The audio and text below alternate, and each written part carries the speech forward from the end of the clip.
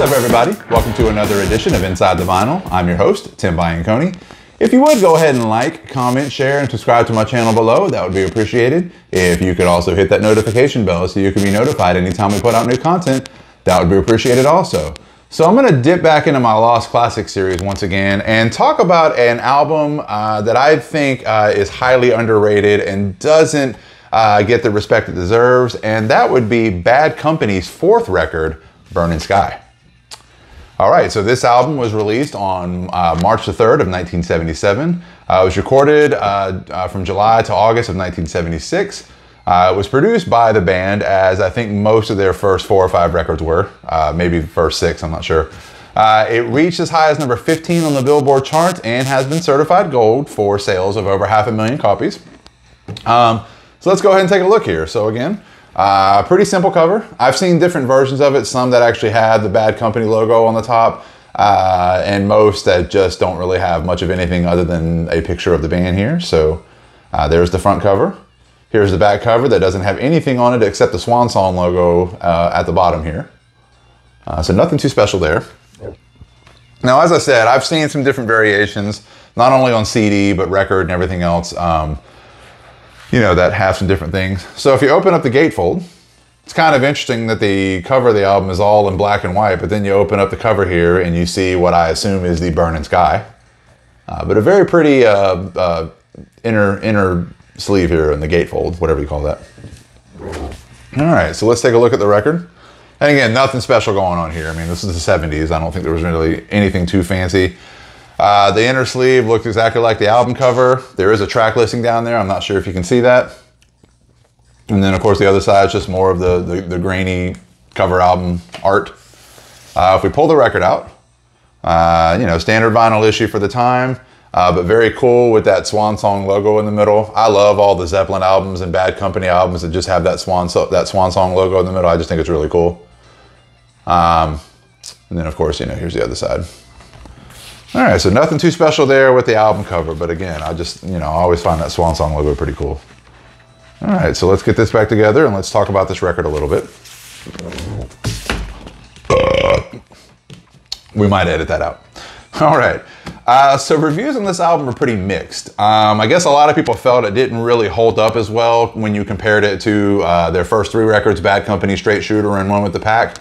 However, I think that's a little unfair. I think this is actually a really cool record. Now, it's a little more subdued, a little more chill, I guess you could say, than those first 3 records. Now, those first 3 records did, you know, have a good mix of rock along with some of the softer stuff, you know, which I thought was kind of neat. I would say this album probably a little more reminiscent of Paul Rodgers and Simon Kirke's previous band, Free, than other Bad Company albums. It's a little deeper in my opinion, maybe not so many like radio-friendly hits. In fact, I think the only song that still gets radio play is the title track, Burnin Sky.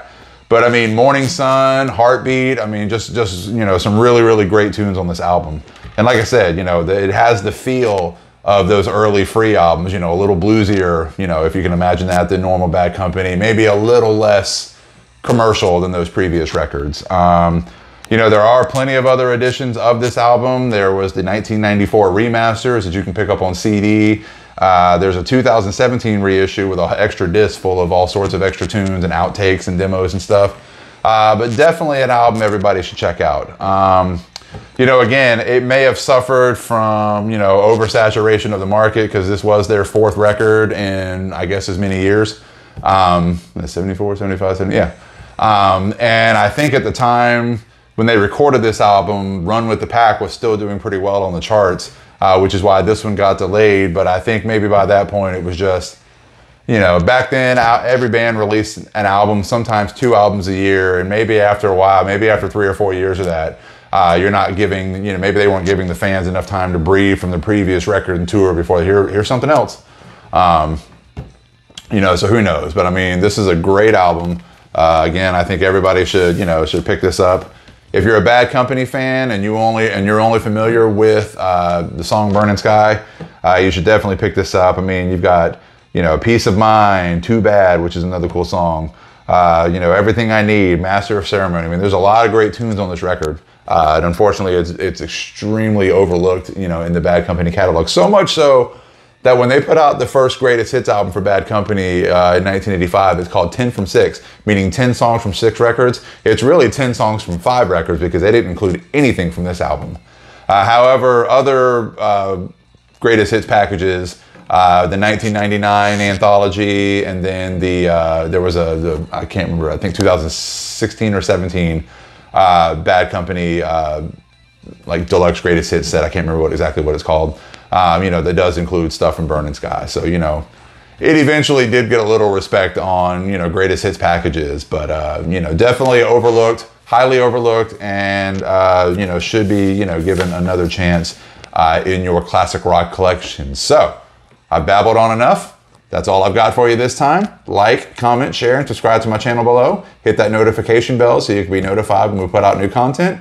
I've got the rest of my Inside the Vinyl series where we talk about lost classics, live albums, and even do some unboxing.